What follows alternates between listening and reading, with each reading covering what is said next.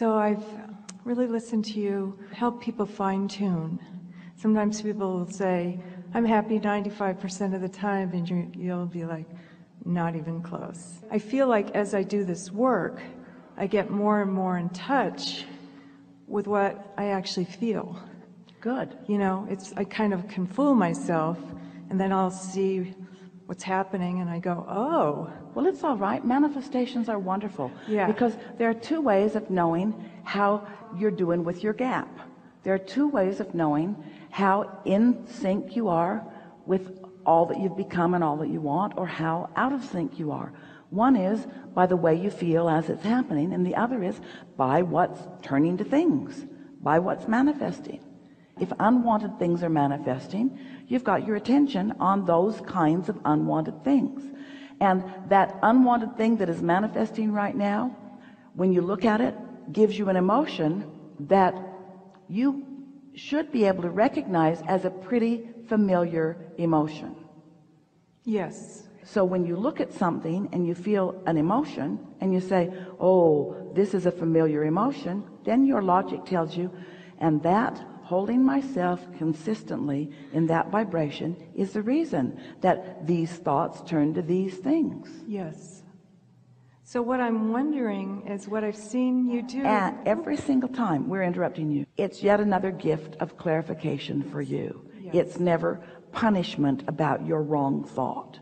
It's just affirmation of your thought. No judgment about the rightness or the wrongness of the thought, just affirmation of what it is. And if you don't like how it's turning out, think different thoughts. Yes. But not easy to do, especially when you're standing in the middle of stuff.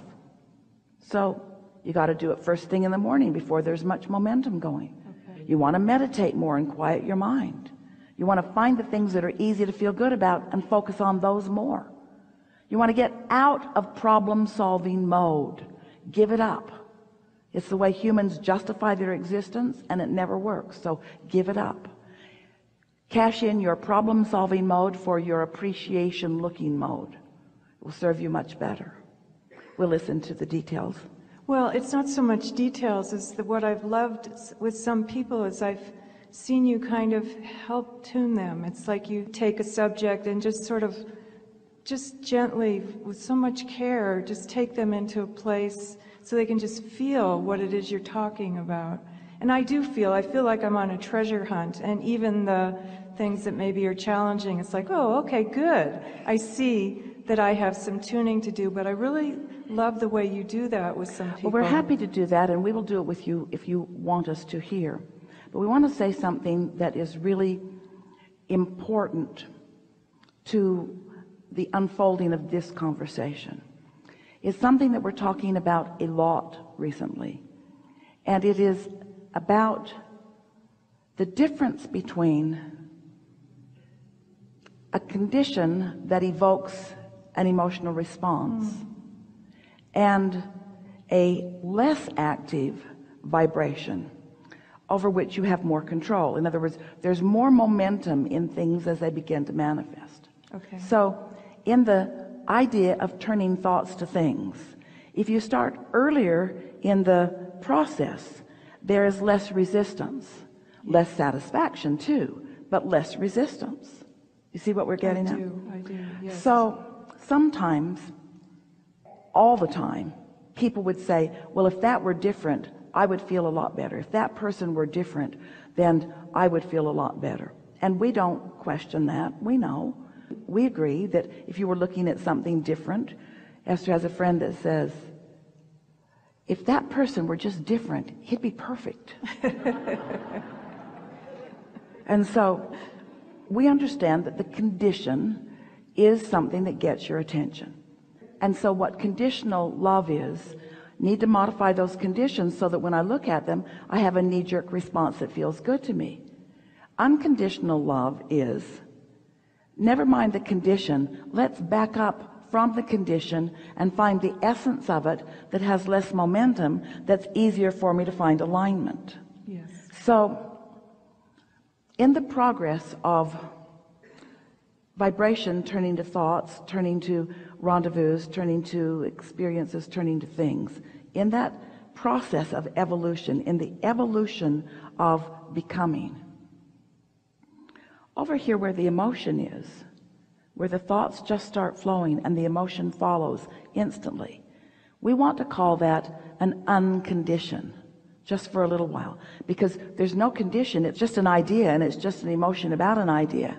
And all of you, whether you're creating relationships or financial empires, most of it is done before the first brick is laid or before the first words are exchanged, because this vibrational reality is created and all of the power happens. And then when you start getting involved in it, that's when you start messing it up by giving your attention to the details that you don't like, you see. So if you could stay in the unconditional, more emotional, and we want to for a while call the emotional state the unconditional state. So then what you're asking of us is, Abraham, please present to me a sort of picture that I can focus on so that I can feel better. And we say, that's still pretty conditional, because you're wanting us to create something that you can respond to, where what we're wanting you to do is care so much about feeling good that you're willing to feel around until you find it. And what that means, oh, this is such a leading edge conversation. What that means is you're going to feel your way into alignment, just like Esther did in those 9 months that she was meditating. She could feel when her mind was wandering and that state of detachment wasn't there. And she could feel when she'd quieted her mind and that state of detachment was more. She could feel when she was in greater harmony with something that felt good, and she could feel when it dissipated. You can always feel your alignment with what you want, but it takes a little listening and feeling and tuning before you're able to do that.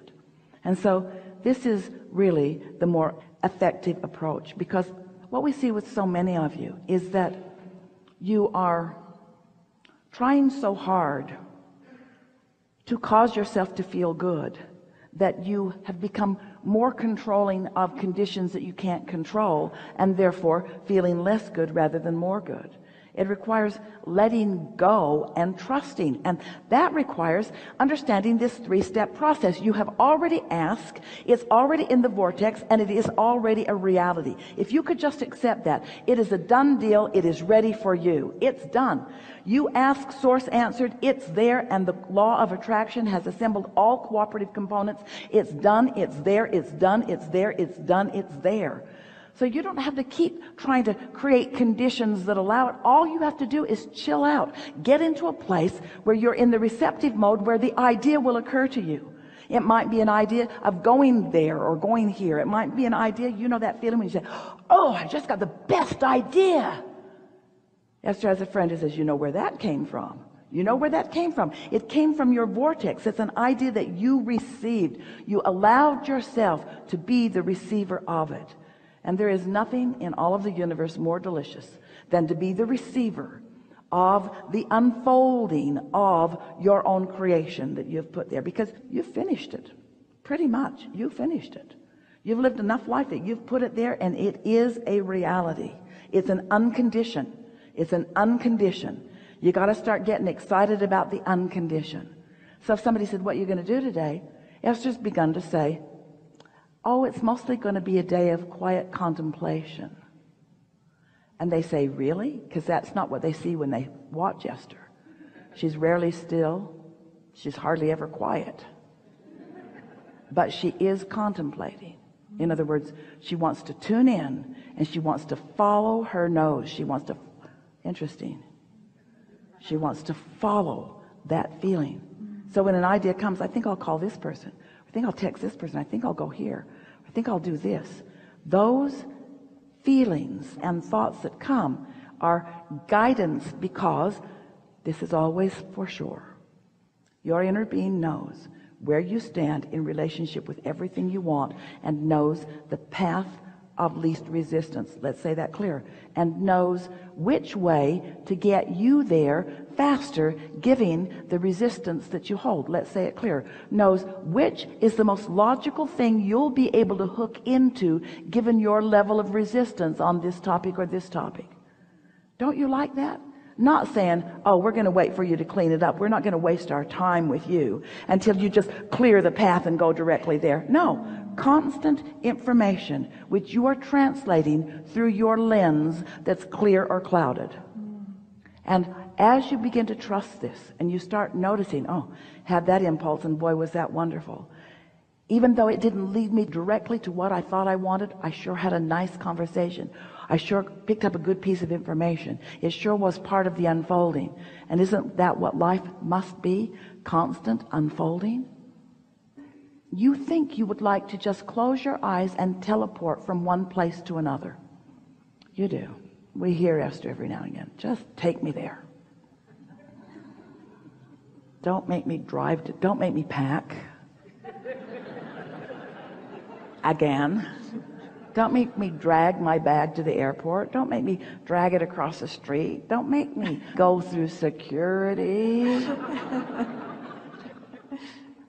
And we say, don't you just love getting in your car and going? Don't you just love the wheels on your suitcase? Don't you just love the beautiful airports that have been created? Don't you just love interfacing with this one and this one and this one? In other words, you really do not want to just teleport yourself. You don't want to go to your final destination. You don't. You want the experience of flow. You want to let the universe show you how good you are at following the path of least resistance, of when to leave, of where to go, of which route to take, of when to hesitate, of when to proceed, so that you just hook up with all of the good that life has to give you. That's what life is. It isn't just going from here to there, from here to there, from here to there, or from not having this to having that. It's the process of the unfolding of your genius ability to tune to the unconditioned and mold it into the condition and then revel in everything that it took to bring it there. Oh, that's when you really begin to appreciate what is manifested in your experience. It's the deliciousness of having been there every step of the way and recognizing the genius and the love and the caring and the benevolence of Source and the precision of your allowing and reception. That's what creation is. Not proving anything to anybody, just living happily ever after, every step of the way, and savoring every bit of it. Helpful? Oh, yeah. Yeah. So real quick, so the dreams that I have are already there, right? They are, because there is often, not always, but less resistance. While you are slumbering, you are certainly less resistance. And so you're in a better receptive mode in your dream state to what's active. I don't actually mean the dreams while I'm asleep, but the dreams of the unfolding of my life. Well, that's what we're talking about, your vortex. Right. That's what your vortex is. Yeah. Those aren't dreams, those are realities. Oh, yeah. They're realities that haven't manifested yet, but you've got to make them realities enough that they ring your bells. Yeah. And if they're not ringing your bells, then don't focus on them. Yeah. Because sometimes I feel that, I don't want to talk about this too much, but just somewhere along the way, it's like, well, that can't happen, so don't dream it. And so what I'm wanting is just to open up. Well, everything that we said to you is about that. In other words, it doesn't matter what you've been doing. You know something more now than you've ever known before. Yes. You are different now as a result of this conversation that we've been having for 1 hour. Yes. You are different right now. You have a different vibrational frequency. Your point of attraction is different. You're different under the universe. Your path of least resistance has become less resistance. Mm-hmm. Your path of more allowing has become more allowing. You are in a more receptive mode right now than you've ever been. Don't go back and regurgitate those old statements about things that don't apply right now. Yeah. This is a good time for a segment of refreshment.